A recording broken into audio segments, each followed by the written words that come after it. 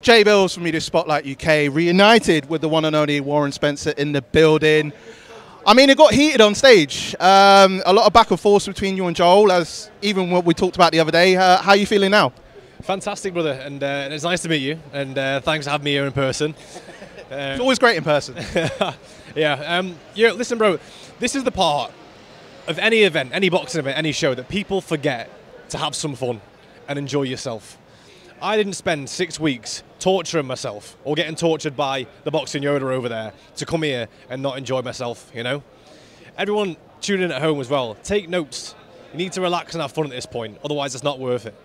I saw like the face-off that you did earlier on the Instagram, and it was pretty heated to say the least. A lot of daddy references. You're claiming that you're going to be sonning him as far as like how the fight goes.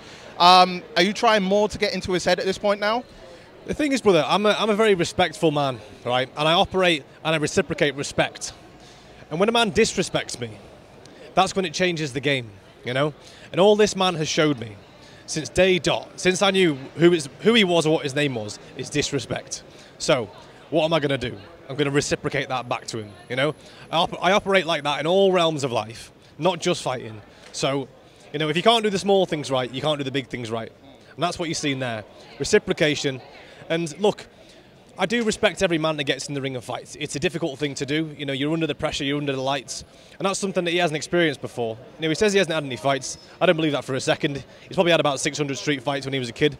But if you bring that street energy, like he's trying to do now, into the professional boxing realm, you're going to get smoked. And it's as simple as that. And that's what I'm going to demonstrate tomorrow night. And of course, obviously, like your records and his record, obviously it's the first time he's getting into the ring.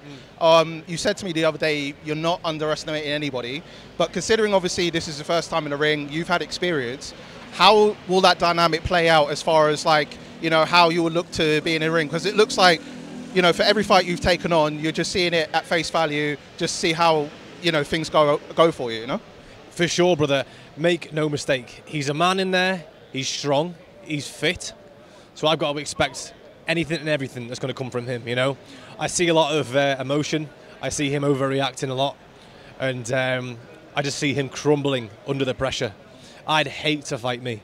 And I don't say that lightly. I mean it. I would fucking hate to fight me, brother, for that simple reason. And look, he could take a smack. He could. But I very much doubt it in 10-ounce gloves with my power. It's as simple as that.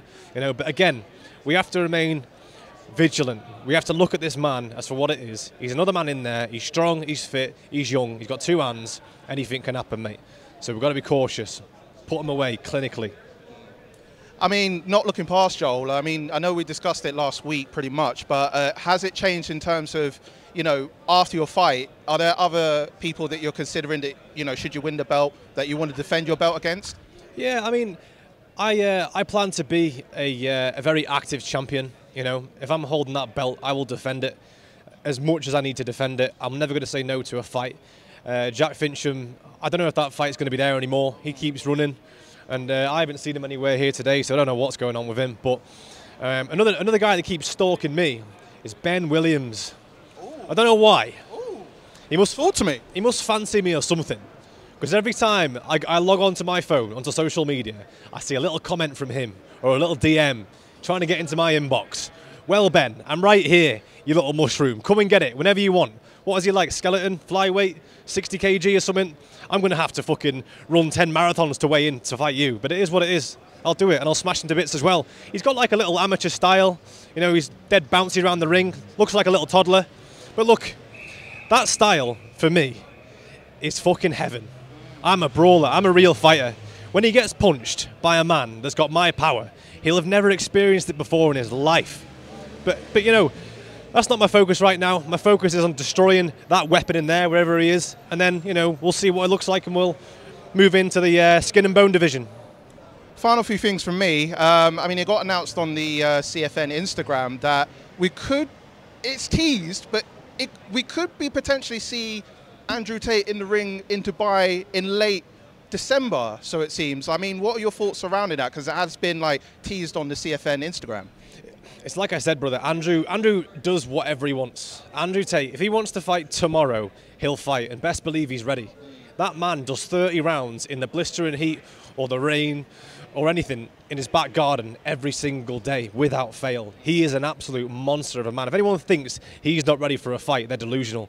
So if the fight's there and it's right and he can, you know, he can make it, it's a possibility. But look, he's his own man.